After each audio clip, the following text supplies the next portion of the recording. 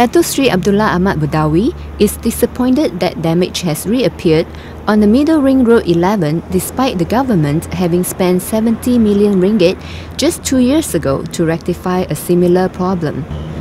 The Prime Minister said this could have been avoided if parties responsible had ensured earlier repair works were done accordingly and properly so that damage does not occur again in such a short span of time. On Sunday, 3 panels of carbon fibre reinforced plastic fell from Pillar 28 of the highway. But the Works Minister, Datuk Muhammad Zain Muhammad said MRR2 is structurally safe despite a scare that saw a temporary closure of a ramp. The 6-lane elevated section of the highway has been reduced to 4 lanes near the complex Desa for the next 3 weeks as a safety precaution pending an investigation.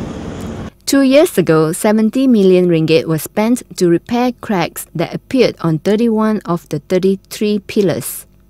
Lee Mi Yuk, The Star, Malaysia.